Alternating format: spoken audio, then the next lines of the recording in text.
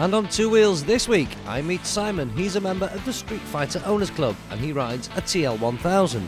Later, Wayne visits a Scooter Open day near Wigan. But first, Jeff rides a machine which is a true mix of Japanese power and Italian style.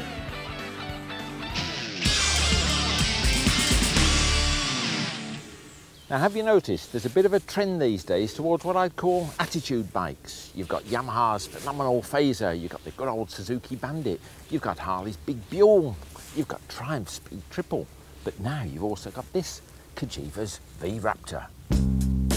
It's certainly attention-grabbing, a sort of praying mantis meets Mad Max, an alien bike, not of this world. Or is it simply a different spin on the monster concept? Well, it's not surprising because it was styled by the same guy who styled Ducati's Monster. But first, I'm going to take this jacket off. It's one of those rare, nice days, this is. And so look, you're not going to be surprised down here. See this trellis frame? Very similar to the Monster. Bigger tubes, big and beefy, but you can see the sort of styling cue off there. But the engine's not Ducati, it's a Suzuki, and it's the TL1000S, the big V-twin motor. And see down there, it says Cagiva. Well, don't believe it, that's just a bit of badge engineering. It's all Suzuki in there. Inside though, there are a few changes. The motor's retuned for more torque with slightly lower power, but it still gives out 98 brake horse from the fuel-injected motor. And it spreads it over a very wide rev range, meaning it happily pumps out loads of V-twin grunt, taking you to 140 plus. That's if you can hack it and if you're hard enough. Because this, down here, is not a fairing. It's a little nose cone, mounting the headlight obviously, mounting the indicators either side, and the speedo and all the rest of it. And see these big sort of insect antennas up the top here? Carbon fibre look, but it's not carbon fibre, it's plastic textured. And they're not air tubes as a Kawasaki used to be. They're purely for decoration, give it that sort of styling cue on there. And then also this sharp edge styling from the front here, because it's all about style, this bike is. See these edges? It's this modern edge styling that they use on the Ford Focus and a few other cars. And the Aprilia's Futura. And it comes along the edge there. The tank is shaped like that as well. The tail's similar, so it's all on the edge. But if you look at it from a rider's point of view, where I'm sitting now and looking down, look at that strange rev counter up there, triangular shaped thing, but again, that edge styling. But it looks sort of 1930s, doesn't it? Beneath it though, you've got some modern technology, little digital display there, gives you the speedo and a couple of trip counters, also the oil temperature. And up above there, you've got the normal idiot lights for the fuel and ignition and all the rest of it.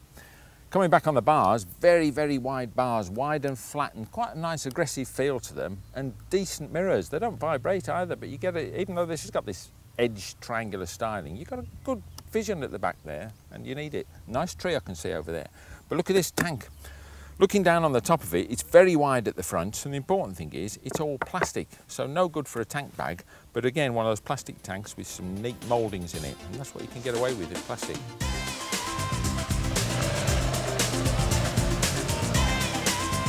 But it's not all style and no substance. As I've said, the engine is Suzuki's well-proven lump, and it comes complete with a slick 6-speed gearbox too. And it's got a tad lower gearing than the TLS, so it's certainly motors. Punching out of corners and short shifting, it really does feel alive. And all this is going on in a very competent chassis. Nothing exceptional, but it does its job well. The suspension itself is non-adjustable except for the rear preload, so it might feel a bit soft to some, but in the real world, it copes fine.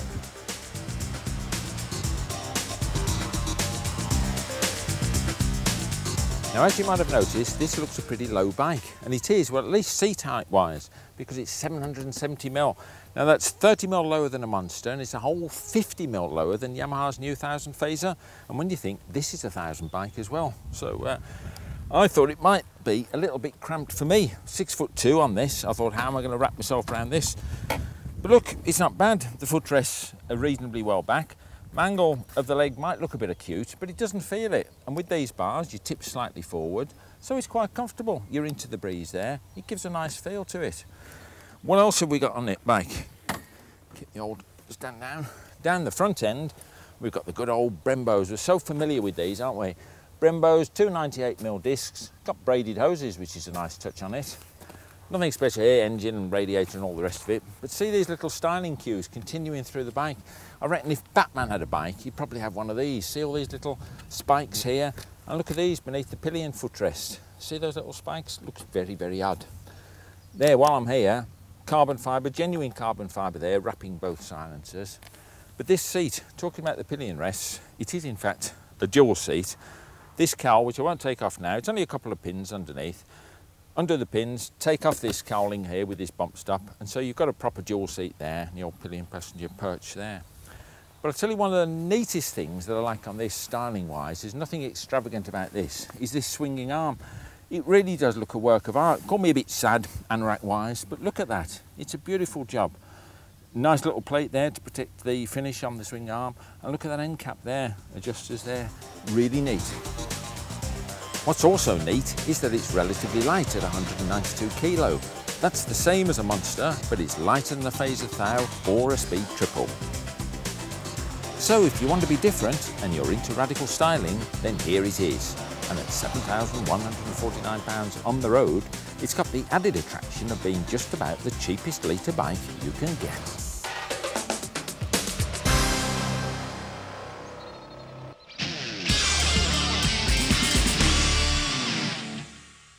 Okay, it's time for another modified bike, but another bike this week that doesn't look that modified on the face of it. Simon is the owner of this, TL1000. It doesn't look that modified, Simon, except it makes hell of a racket. It does make a rather lot of noise, yes. A lot of noise, a tremendous crack it makes, because this, tell me about your exhaust. I had it made by Scorpion. It's a high-level system, made to order, with I don't like all the carbon fibre bits and bobs on it, I must admit, so right. I like a bit of shine in places. So, you like a bit of noise as well? Well, I've always been, anybody knows me knows that I like a lot of noise, so... They know you're coming as well with that. Any bike I have has got to have a loud exhaust on it straight away. That's loud, it really is. So, I mean, that's the obvious thing that you see when you look at it, that you know it's not standard. What else have you got on here that's not standard? Well, starting from the back, really, I suppose. I mean, the swinging arm has been modified, been deep braced by Machimex. Yeah. It's the original swinging arm. I've just had a deep brace put on it, to be honest with you. Right. These are homemade by myself. Yeah. Very nice. Because I didn't like what was on the market at the time, so I thought, bugger it, make my own. Yeah. Well, why not? That's it. We have Harris rear sets on it, which are a little bit tight, but they're spot on.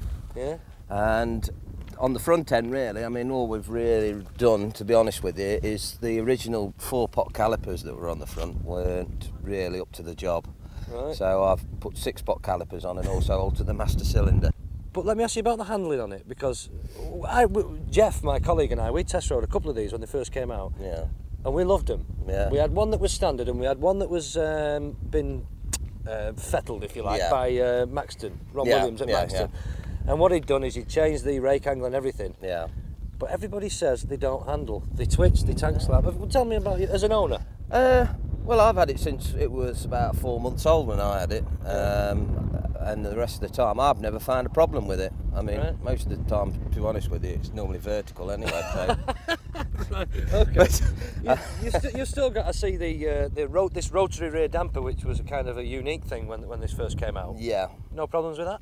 No, I haven't really had a problem with it, apart from I put an aftermarket hugger on it and found it was on long journeys, and especially on winding and twisting roads like a run to Matlock or something like that, where you're giving it quite a bit of welly. Yeah. You could feel the handling going off on the back end. Really? Yeah. So I removed that and left it just open, like so. There's plenty of cooling around it. That was because it didn't allow the rotary damper to cool. Yeah. I'm not over enamoured, to be honest with you, with the rotary damper system. No. But the rest of the bike, I love to pieces. Yeah. I think it's a great bike. Are you going to do anything else now? I think what we're going to go is for a bit more on the engine. I've toyed with the idea of having a power commander put in it and get a bit more out of it. It might make even more noise then.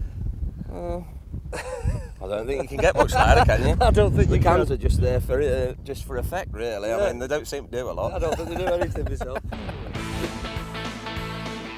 And after the break, our very own mod, Wayne, visits a Scooter Open Day in Wigan.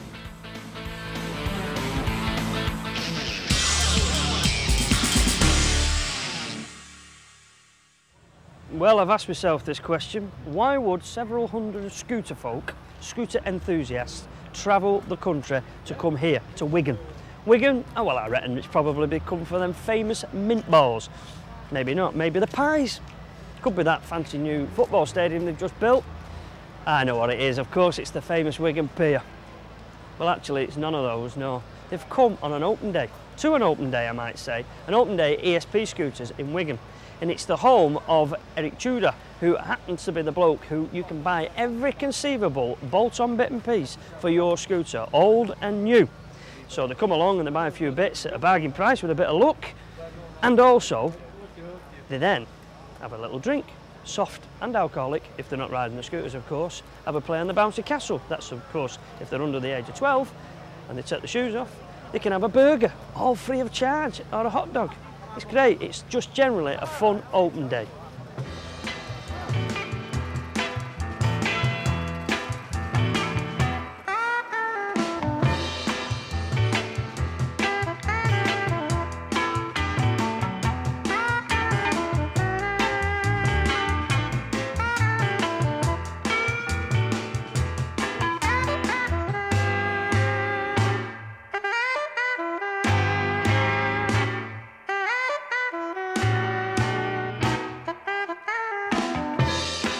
You can't come to an event like this and not talk to the man who's behind it all. This is Eric Tudor. Now I know you run what I would describe as a scooter shop, but not a scooter shop as in like you buy a new one and you sell a new one. You create them, you build them, and people come along and buy them off you. But you've run this event today. What possesses you to attract several hundred people and supply them with several hundred burgers? Well, when you've been in foot scooters as long as I have, I mean, I've been in it since I was 12, so it's a way of life with me. And like, you put these events on once a year to appreciate the people what come in your shop buying, because after all, they pay your wages. Great. So in other words, it's like a word of thanks. Yeah. You put it on, free burgers, free ale. They can come down, meet other people, they get know different people, and we have a bit of a do on at night as well. So, oh, do you? Yeah. So well, you didn't invite me to that. Is there a reason for that? Oh, not really. Slipped me, man, I've been that busy. Oh yeah, thanks. But you know, it's just got put back for something what we're taking out. Yeah. You know, I mean, I think it's a very good reason for doing it. I think very few people do it, and I admire you for it. But I mean, everyone's talking about you, about the stuff you supply them with.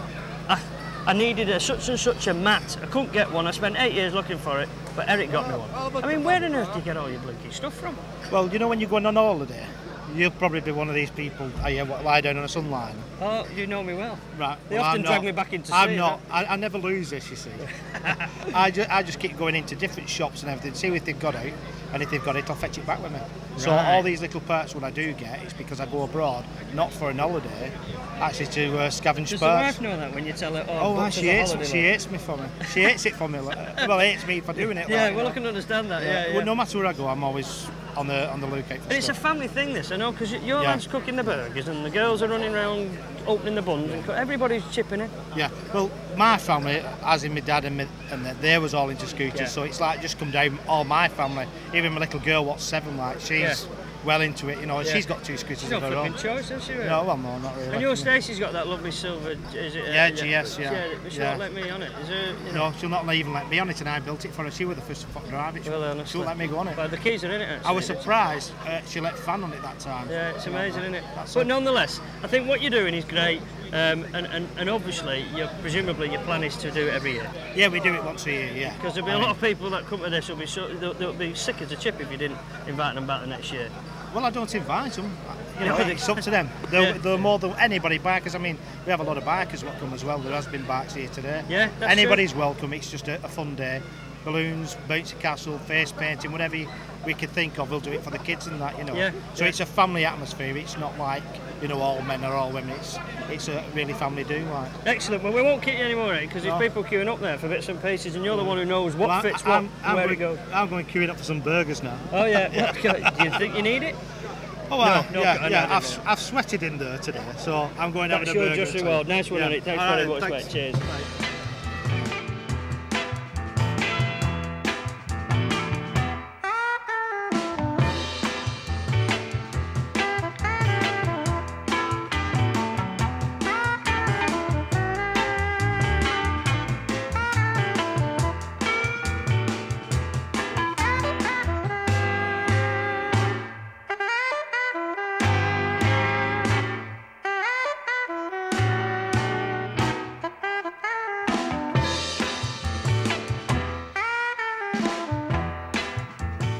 So I did say there was some serious scoots here for us to have a look at, and this is certainly no exception. What is very evident is the paint job. Now Carl owns this scoot, but I do know he didn't actually paint it, but nonetheless it is a credit to you. But you've done everything else, haven't you? Yeah, everything else. Built it from scratch. All I got was a paintwork as it was. Yeah. Was it a bit of a mess when you got it then, the original scoot? Well, no, originally it came just the panel work and the frame. And then everything else I've had to hunt down and build it from there. Right then. And you're obviously an enthusiast then. Is this a rekindled enthusiasm or a lifelong friend? Well, I was doing it for since I was 15. Yeah. And I had a break off when I got married. A few years off, then got back into it. And you love it, obviously. Oh, yeah. It's a lifestyle thing, is this scoot like? Well, it is, and it's a way of life. But I mean, something like this to me deserves to be a pride of place in the lounge at home, polished, untouched, under spotlight. But you love it so much, you ride it all the time. Oh yeah, it's like I say, why pay X amount of pounds like to build them and sit them in your garage all weekend? Well, I'll give you that. Well, I agree with you. Fair play, I do keep it in the dining room. Do you really? Keep it in the house. It lives in the house. Lives in my dining room. I suppose most men say that they go to bed with the bikes and the scoots. Well, your next best thing is you take it for a meal every now and again and stick it in the dining room. Now this is a credit to John and Lillian Banks here, because not only is it beautiful, but you can see it's beautiful, it's actually started life naked. And then you found everything to go on it, John. Tell us a bit about it. That's right. It took about 8 years. It started off as a standard Lambretta 150. And it's upgraded now with a bigger engine in it, more powerful engine, and just about every accessory that you can possibly find. Well, I'd agree with you there, fine, yeah. A lot of chroming work and a lot of searching and travelling around finding rare bits and bobs over the years. A lot of pleasure, presumably, doing lot that. Of pleasure. You meet a lot of friends doing that, We go to the Isle of Wight. Yeah. We know all the people who sell. See, most people will go down to the local accessory shop and say, I'll have one of them. But you can't do that, can you? No, you can't. No, it's really rare stuff. In places like Eric's. Oh yeah, stores like this, whereby obviously, but someone like, they know so much about what they're doing, don't they? You can say, I want such and such a thing, and to my surprise, amongst that lot in there, which is just a hovel, he pulls out, that's what you want, isn't it? It amazes me. But that's because you guys, like Eric and like you guys, you know what you're doing. That's right. But does that knowledge come from just of recent, or is it accumulated over years? Well, no, I did have a lot of knowledge in being an original mod. From about 1965. I was really into the scooter scene then, and I knew exactly how they looked from original, so I'd got that blueprint, if you will, having owned them the first time round, so I knew exactly what I was looking for. But I'm still learning now. It amazes me even now that there's stuff that I can find that I hadn't even seen in the 60s. Right, yeah. So I'm still learning. And the wonderful thing about Tigger's is this. Tigger didn't paint it, but Tigger's a member of the artwork on it. Mark, tell us a bit about this, because it didn't start live quite like this, did it? No, it was a green T5 and got knocked off August bank holiday weekend, drunk driver. So I decided to strip it all down and rebuild it, and the wife's a mad Tigger nut, so that's where the theme come from. Ah, right, and that's what it is, so she's part of that instigation, the Tigger bit. I don't want to linger on the horrible thought of you being knocked off, but like you've rebuilt the scooter and done an absolutely fantastic job of it. What about yourself? Did you sustain an injury at all? Yeah, I broke my collarbone and I broke my shoulder. But, previous to that, I got knocked off in '85 and I broke my back and my tib and fib as well on a scooter. Hang on a minute here, Mark. Now, just run this by me. You're still enthusiastic to go riding them, but you've had these things. Yeah. So obviously you must be passionate about it all. Can't explain to people what it's like. I suppose a drug addict would understand. Is that right? It's really as addictive as that, is it? Oh yeah. It's the lifestyle, the people, everybody. You never meet better people. Wherever you go, somebody wants to talk to you. Yeah. Somebody wants to be your friend. Somebody wants to know where you're from. It's true to say that amongst scooter people, there's no Billy No Mates, is there? No. Everybody will chip in and help each other out. Everybody is everybody's mate, and that's it. Well, tell us a bit more about this now then. Is it standard in every other way apart from the artwork then? It's a P2 frame. It's a T5 engine with a Molossi kit. It's got a 21 tooth Corsa clutch and it's been upjetted with a PM exhaust. Right, we're some top spec then. Yeah. So it'll go quite well, obviously. Yeah, Did it stop all right? Because you're not a slight of a lad, are you? Really, you know. Got good brakes, Gives Tigger the bounce. Excellent, excellent. There we are, look at that. Nice bit of artwork there from the Salford Scooter Club, the Salford Knights. Phil, just turn around and tell us a bit about this here scooter yours? Because you've just won a trophy, haven't you? What's the trophy for? Best Lambretta. Best Lambretta. Yeah. And very deserved as well. It's beautiful. Have you done the job yourself? No, it was done for me by a guy in Rochdale. He's done a real good job. It's an original 1967 SX200. Yeah. As you can see, it's been fully restored. Yeah, So, well, it's beautiful. Have you owned it for very long then? I've had it a year and a half now. Yeah. And do you ride it regular? I ride it regular. Yeah, dead regular. I use it for work every day and Do everything. you know, that's something I've noticed now. People have got these fantastic scoots and everything, customised and mirrored up, and in this case, all original. And you use them on a daily basis. Oh yeah. Well, there's no point. You know, I buy it to use. Yeah. You know what I mean? There's no point just put it in a van, taking it to a show. You're not going to tell me even if it's chucking down, you know? Oh, aye. Oh, all through the winter, mate. You must spend hours cleaning it then. Well, that's it. The wife goes mad. Does she? She doesn't see me. She doesn't see her. My wife would be over the moon with me if I got one of these then. So you're proud of your trophy? Very much. Have you won others? I've got 4 now. Have you now? Yeah, all for the same sort of thing. Best Lambretta. Yeah. Best Lambretta one. Yeah, excellent. Yeah. And this club you're a member of then, what do you do? Go on rallies and We go rallies every Sunday. We always have ride-outs. Go all over the place. I'm off to Tenby soon. All the way down to Tenby. On this? On this. That's 200 mile there, 200 mile back. I hope you've got like an extra sponge for the seat there. I mean, my seat's fairly sponged already, you know. Well, you get a hard arse. Is that what you do? Yeah, you get a hard arse. Immune actually. to these. You're immune to it. Excellent. Yeah. Nice one, mate. Well all done. Right, thanks very much. Cheers. Thanks a lot. And on Two Wheels next week, normally famous for riding his trendy scooters, we let Wayne loose on a real motorbike. Wow!